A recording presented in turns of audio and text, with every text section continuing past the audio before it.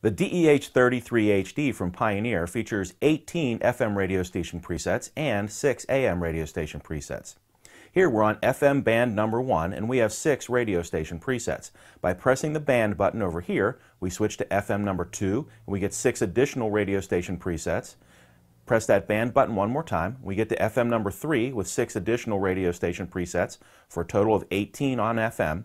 If we press the band button one more time, we get 6 AM radio station presets. And if we press band once more, we get back around to FM band number 1. To select a radio station, simply press and hold the left or right arrows and let it go, and it'll seek to the next available radio station. If you like that radio station and it's tuned in, you can press and hold any of the radio station preset keys.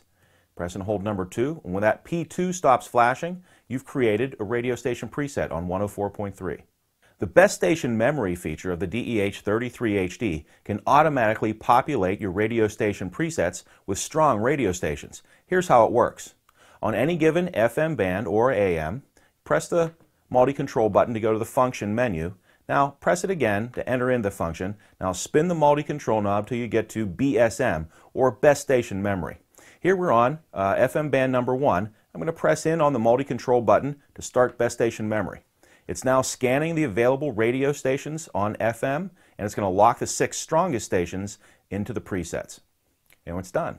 Now we have 6 strong radio stations locked into the radio station presets for FM number 1. If you've ever been driving along and using the seek function on your radio, sometimes you seek to the next available radio station, but it's sort of weak and full of static. If you want to avoid that, you can use the local function on the DEH 33HD. Let me show you how it works. Press the multi-control button to enter into the function menu and press it again. Now spin the multi-control button until we see local come up on the screen. Press it again and we'll enter into the local settings. Local is now turned off.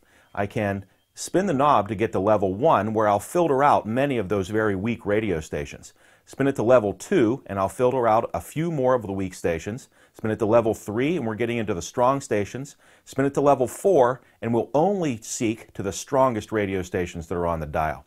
I'll select level 4 and hit escape. We're back in business with our tuner.